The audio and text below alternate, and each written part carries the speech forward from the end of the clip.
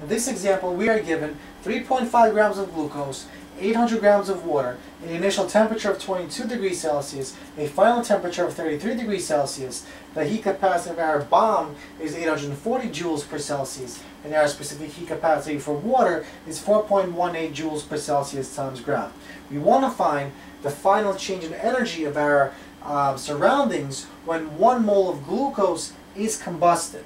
So, let's visualize the example. So here's our bomb calorimeter, and we're basically taking the red oxygen molecules and the purple glucose molecules, we're mixing them, combusting them in our bomb or steel bomb, and we want to find the amount of energy released that goes into heating the bomb, and then the amount of energy released that goes into heating the water. So we have to find two things: energy that goes into the bomb and the energy that goes into the water.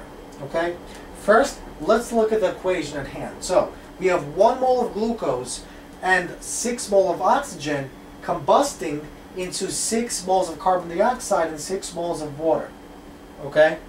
So our second step, we want to find the change in energy that goes from the system, from these two guys, from our glucose and oxygen, into our bomb. Okay? Now remember, our bomb is given a heat capacity of 840 joules per Celsius. So we simply use the formula for heat capacity, or Q equals C times change in T, and we present this Q as Q1.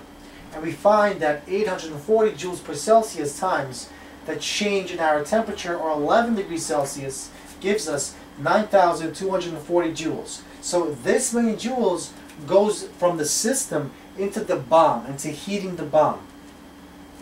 Now let's calculate the change in energy that goes from the system to our water. Okay? And we're given a specific heat of water, 4.18 joules per Celsius times gram. So we have to use this formula. Okay? Because we're using little c. So we let this change in energy be Q2, and we basically plug in our mass for water, 800 grams, times 4.18 joules per gram times Celsius, times our difference in temperature, so 11 degrees Celsius, and we get 36,784 joules. So this many joules goes into heating the water, in changing temperature of water by 11 degrees. Okay? The final step is basically to add up the two energies. Because energy in both cases is released, you must add them up. So 9,240 plus 36,784 joules gives you 46,024 joules. But there's one last thing left to do.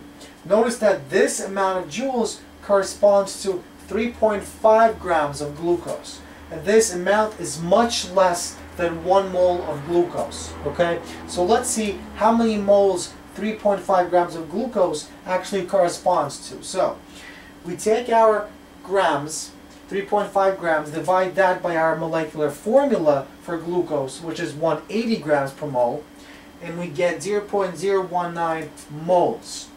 So this number corresponds to only 0.019 of moles. We want to find how many joules corresponds to 1 mole of glucose. Okay, so we basically take our number and divide that by our moles. Okay, and that gives us 2,422,316 joules per mole. So this number is the amount per mole of glucose. So that's how much energy is released. And because it's released, this means it's negative. So it's negative this number.